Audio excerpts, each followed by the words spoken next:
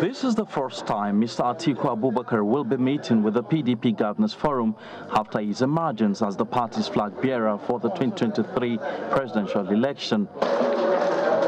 12 governors, including his co-contenders at the primary, Governor Nyesom Wike of Rivers State, Governor Bala Mohammed of Bauchi State, and Governor Udom Emmanuel of Akwa Ibom State, are attending the meeting, which was held behind closed doors. The PDP National Chairman, Senator Yoche Ayu, is also in attendance.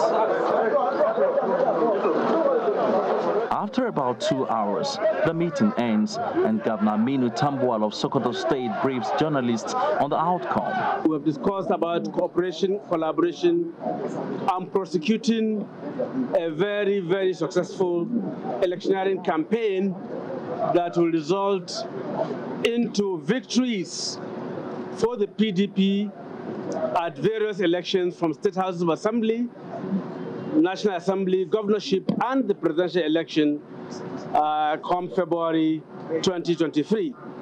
So it's more of a consultative meeting on the matters concerning the way forward.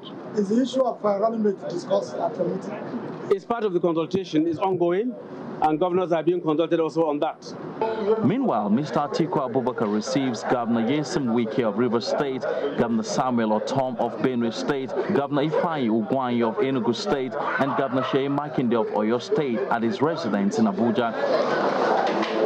He also meets with Governor Bala Mohammed of Bauchi State, who appeals to him to put behind all their differences and forge a common front for the success of the party. Political disagreements and differences are normal in a political party, but at the end of the day, after all the disagreements, after all the fights, we should sit down and make sure that our party wins at all levels.